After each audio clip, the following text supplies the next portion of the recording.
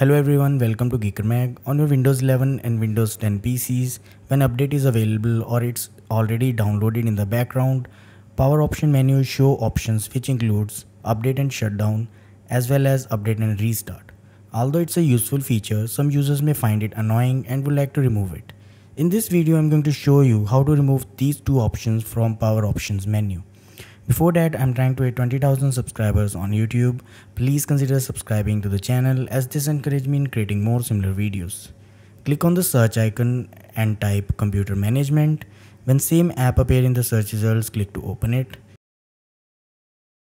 In the app window, navigate to services and applications, then services. On the right side, locate Windows Update. Double click on it and set startup type to disabled. Then click apply.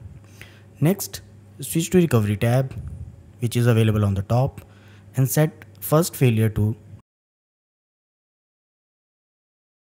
take no action. Then click apply and OK.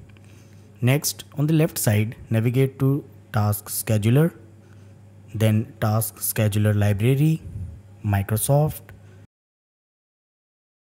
Windows, and then Windows Update. On the right side, you will find entry named Scheduled Start.